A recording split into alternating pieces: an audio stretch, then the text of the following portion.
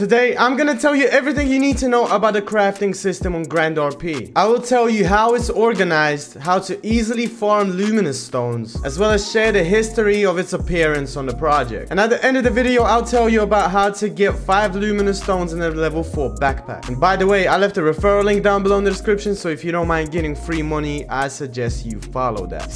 Get it. Just in case, in 2 words, I'll tell you that with the help of crafting system, you can combine 2 items to get one really rare one. For example, the beloved Luminous Stones. In order to open the crafting menu, you need to press the I key for your inventory. Then on the top right, you're gonna see 2 buttons: weapon camouflage and creating items. In fact, these are 2 different crafting systems. Just if the weapon camouflage crafting system is only limited to crafting drawings on weapons, creating beautiful prints of armor with the spray cans, then the creating items menu offers a lot more functionality. All sections of this system are divided to masks, backpacks, headwear, outerwear, boots, pants, ammunition, even recently added pets, and so on. To craft most things in this system, you're gonna need a Luminous Stone. But the problem is that you can't get it at any job. So what do? That's exactly what the potter job is for. Here, you just need to mine 2 kinds of stones: 500 ruby and 100 diamonds. Then in the same crafting menu, just take them and create 1 Luminous Stone, which costs from around $900 to $1.3 million.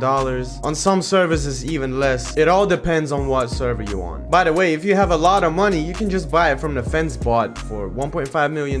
By the way, I'm gonna give away 5 of these stones as soon as this video gets 250 likes, and those with the most interesting answers are gonna get these stones. So using this Luminous Stone, you can even craft a level 2 or a level 3 backpack. It's easy. All you have to do is just remove your backpack from its native slot, put it in your inventory, then go to the crafting section and choose the skin that you want. If you want to, you can even try the backpack on before you craft it. Well, but the most popular item is obviously the glowing boots. That is done in exactly the same way. Buy those luminous boots at the auction. To that, add around 30 to 50 Luminous Stones and exchange them for sneakers. My advice to you is to always see what gender you're gonna buy or exchange it in the crafting menu, or you're gonna make the same mistakes as I do. And obviously after that, the price of these boots fly to the sky. The second popular resource for crafting is wires. You can get them by working as an electrician, but the drop on them is so rare that I would even think twice to go and work there, because it's gonna take quite some time. But in any other case, if you're lucky, then for 500 wires, which are needed for crafting, I think you can buy literally anything on a server. They're so expensive. And by the way, these luminous racing suits, I think they're the only item on the server that can be crafted exclusively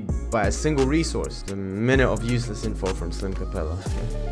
By the way, the system allows you to create different weapons. For that, you need scrap metal, which you can find using a fossil map. Or if you want to simplify the process, just use a scanner, which, by the way, can also be scrap. I just realized it sounds like a vicious circle.